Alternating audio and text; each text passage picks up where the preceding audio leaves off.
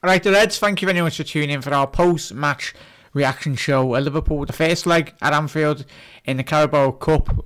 Stalemate, disappointing Liverpool performance. Let me know your thoughts in the comment section below, Reds, or if there's any Gunners, your performance in terms of defence display. Granit Xhaka, I think the game did very much hinge on that. He got sent off 24 minutes into the game, and quite frankly, Arsenal very well in terms of the defensive unit. Frustrated Liverpool for large portions for the whole game, really. But it's been a case for the last couple of seasons against a low block side, the team that sits behind the ball very much. Yet again, the writing was on the wall even before the game kicked off. You have to have a look at that midfield. Fabinho, Henderson, Milner, that's very much not worked this season. I don't know what it is. When you've not got Naby, when you've not got Thiago, there's no creativity in terms of how Liverpool's midfield do command a game. The wide players, especially where you're trying to get Trent and Robertson into a game like that, you'd think back to the basics. Yes, Liverpool's midfielders help our fullbacks play their football, but Trent, yet again, for like the countless week, I don't know, let me know your thoughts if you went to the game or if you watched it at home. Yet again, he was tucking inside, looking for that inside. I don't know if it most definitely is a tactical ploy from Jurgen Klopp, or Trent takes it upon himself within a game to come more centrally. But the amount of times that ball did get flashed out wide and you've got Henderson there, it should be Trent. Even if yes, Arsenal have very much packed the whole box and there's no one within that midfield that has got the bollocks really to carry the game, grab the game by the scruff of the neck. I've only shot on target coming like the 91st minute. I think it was from Curtis Jones' shot and Taki Minamino. He had a great opportunity coming the end of the game. But yeah, the game very much stifled Liverpool's play. I think it would have helped massively if Liverpool were playing against 11 men, but you've got to appreciate what Mikel Arteta has done what a lot of coaches will have done and will continue to do, not just in the Premier League, but in European competitions as well. If you're a top elite side, you're looking at these recent results of this season when Liverpool very much struggled, like we've seen in recent times, as I said at the top of the show. What is the answer? Is it in the market?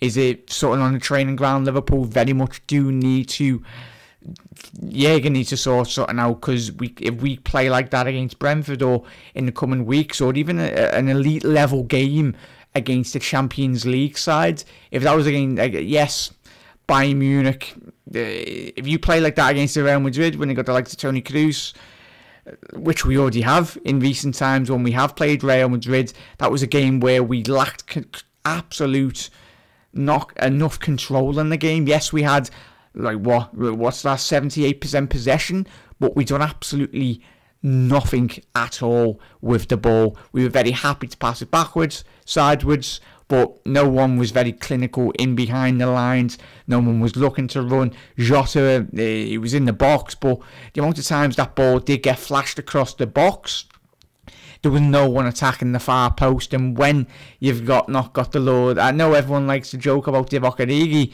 but Divock Origi, him and Mohamed Salah, when those two play or those two aren't in the box, who's going to score your goals? And this will be the case for Brentford and for the second leg as well.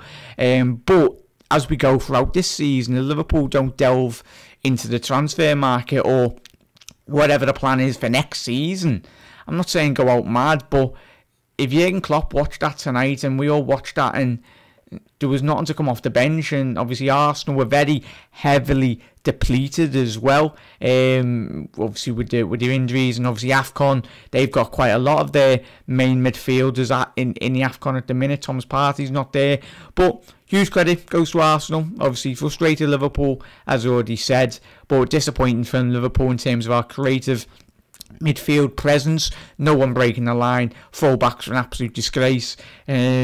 Alisson, he only had one shot to save from Martinelli or Saka. Unlucky Arsenal. I think if great save by Alisson. But what is the $1 million question, Reds, that I pose you? Let me know in the comment section below, because I wish I knew. I think all of us were sat there scratching our head going, what are we doing? It was almost like the technical staff were very happy to sift through 90 minutes. I know we can talk about it only being the Carabao Cup, but this has happened in the league. This will happen in Europe if we play like that against a side that, say, if a side does get obviously away goals is a massive incentive now that it's not in the Champions League for teams. So even if a team does get a 1 goal or 2 goals away from home in a Champions League side, they're very much happy to sit compact, 2 banks of 4, or even 1 bank of 4 and then 5 and then 1 up front. So what is the question? Reds, pose that to you. $1 million question. Liverpool were absolutely shocking and we were disgraced tonight, frankly. The crowd, they tried the best, absolute legends, every single one of you that went to ground tonight, and all the Reds around the world, really. But Jurgen Klopp has to do something. So, what is the answer?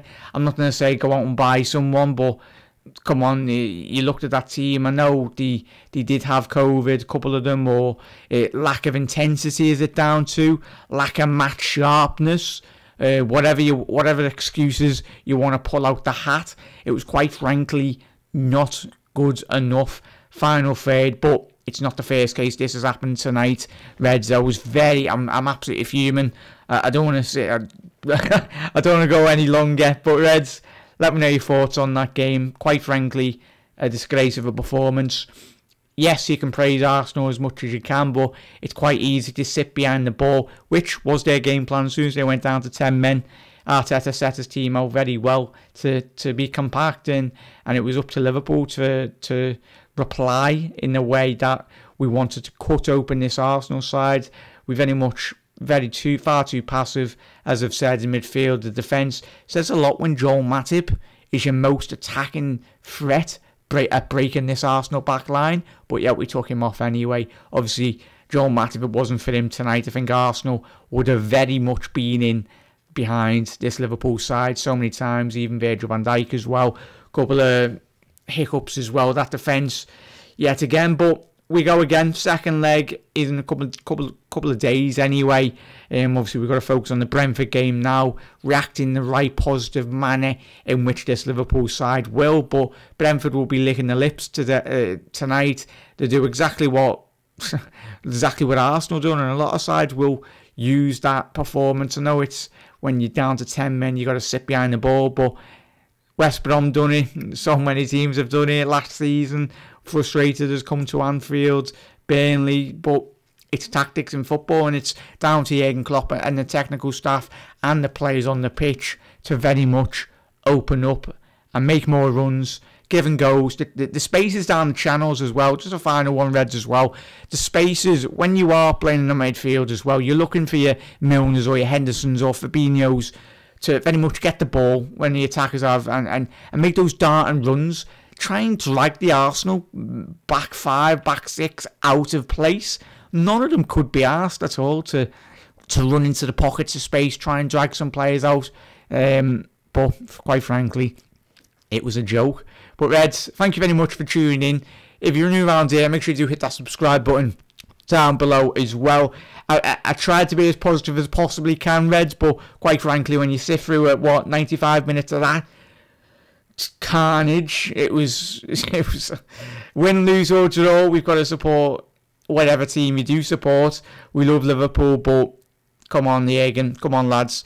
We need a better performance to see us progress to the final in the second leg. Confident we can do that, but I tell you what, it would have helped if we could have got just one goal, but Liverpool couldn't hit a barn door machine gun all night. Well, Reds, have a lovely rest of your evening. Enjoy it, and obviously we look forward to the Brentford game now. So fingers crossed we do have our shooting boots on. But Reds, keep safe, keep well, and you'll never walk alone. Cheers.